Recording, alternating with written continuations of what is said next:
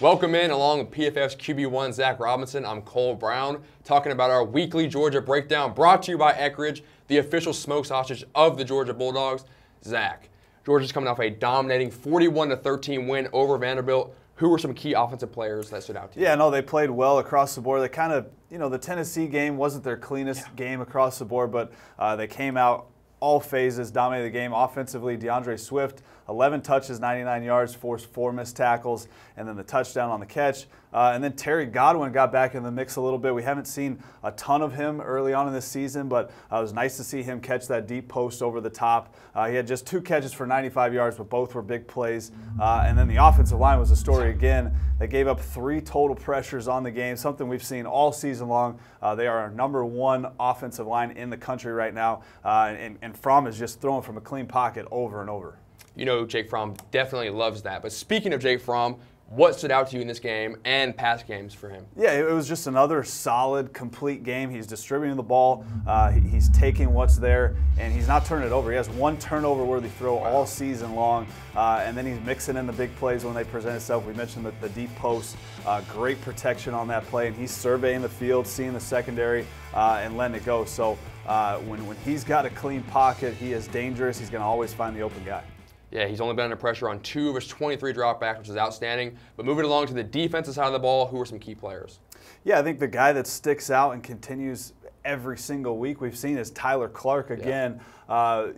Georgia defense always wants to stop the run first. They got the secondary to defend the pass, but Tyler Clark dominated again. This time it was on the ground as well. He had a hurry and a batted pass at the line of scrimmage, but he's the guy that continues to disrupt. And then DeAndre Walker, two hurries again this game, solid against the run game. He's the 3rd highest graded defensive player for Georgia this season. Tyler Clark's #2 behind DeAndre Baker. So they got the guys up front and very stout in the middle of that defense. I'm going to go with a delicate touch over the treehouse, off the trampoline, through the target.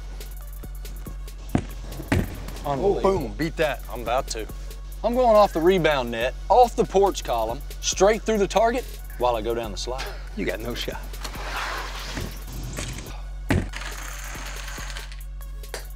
The Eckridge $1 Million Challenge is back. Enter at EckridgeFootball.com for your chance to win. Where's the wind? Yeah, it's really howling out. Georgia's definitely been dominant on both sides of the ball so far this season. But looking ahead, they play at LSU, they have Florida, at Kentucky, and they finish off with Auburn. But for next week, looking ahead to LSU, what are some keys for the offense? Yeah, this is going to be great. You know, they've got through that part of the schedule that they needed to, and they've played some pretty clean games overall. Now they get into the meat of the schedule. You look at LSU, 3:30 CBS game. It's going to be a great matchup. I think the keys on offense is win the line of scrimmage, run the ball efficiently. We saw Florida rack up 215 yards on the ground last week, a big part of the reason why they won that game. And then you look at the way LSU plays in the secondary, it's a lot of man-to-man coverage. The key matchup is going to be these Georgia wide receivers. There's about 5 or 6 of them that can go off at any time. How they match up with Greedy Williams and some of these guys in the secondary for LSU. So win your one-on-one battles as receivers and win the line of scrimmage and run the ball efficiently. Moving over to the defensive side of the ball, what are some keys for Georgia against LSU on the defense? Yeah, I think like a lot of these SEC games, first stop the run. Nick Brissett, the running back, they got a good rushing attack, stop the run, and then the biggest thing in the passing game is pressure the quarterback. We've seen Joe Burrow from a clean pocket. He's played really, really well this season.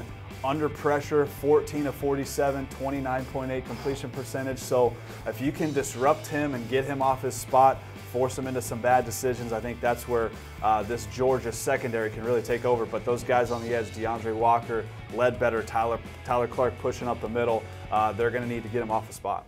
Georgia will definitely be looking to pressure Joe Burrow. It's going to be an exciting matchup. I cannot wait to watch it. Well, there you have it. That wraps up our Georgia Weekly Breakdown, brought to you by Eckridge, the official smoke sausage of the Georgia Bulldogs. Don't forget to pick up your Eckridge smoke sausage at your local grocery store for this weekend's tailgate or homegate party. And make sure to visit EckridgeFootball.com for great game day recipes and to enter the season-long $1 Million Challenge.